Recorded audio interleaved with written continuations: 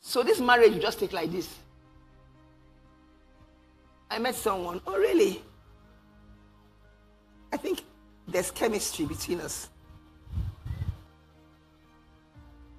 Sorry, which kind of chemistry? Is it spiritual chemistry? Sexual chemistry? Financial chemistry? See, there are many types of chemistry. Are you saying chemistry is not important? Oh, please. I met my husband. Now the sparks were. There was chemistry. There still is chemistry.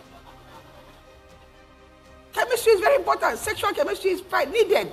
Don't marry someone that just doesn't make your body hot. Don't. Just keep that body in ice pack until you marry. Lock it down. But the excitement and the potential of heat is important.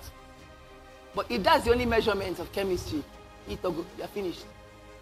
Your own has ended. Is there spiritual chemistry?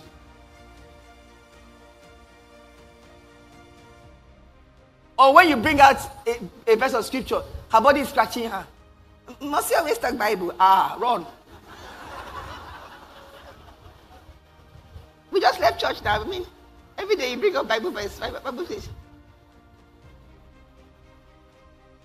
It's like you really like God. What? Gather your trouser like this. Take off. What kind of chemistry are you looking for?